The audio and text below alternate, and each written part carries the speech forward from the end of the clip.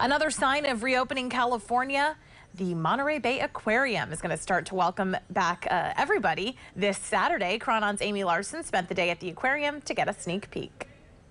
Right now I am super excited because I'm at the Monterey Bay Aquarium, which was closed for the entire pandemic until now. This week, members were allowed inside in a limited number, and starting on the 15th, the aquarium will reopen for the general public. You can buy your tickets in advance online. The aquarium has put many new COVID safety measures in place, and one big bonus from that is you're able to see the animals even more close up because so few people are allowed inside. Kids today were able to run up to the glass and see all of their favorite animals. I want to show you guys some of my favorites.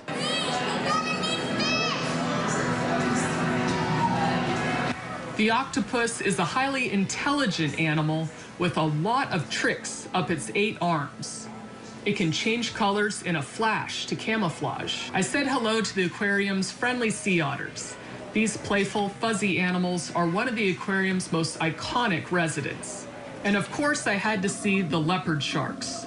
This is one of the most common sharks found along the coast of California.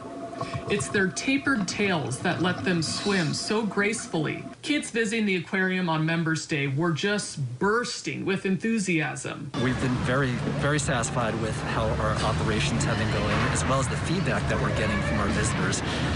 Yesterday I was at our main door and saw some visitors that came back for the first time in 14 months.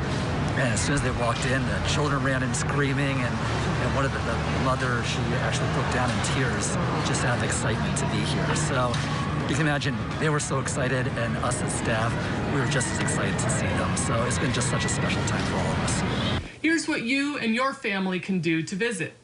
You must reserve tickets on MontereyBayAquarium.org. Once you're inside, keep your face mask on and follow a one-way path through the exhibits.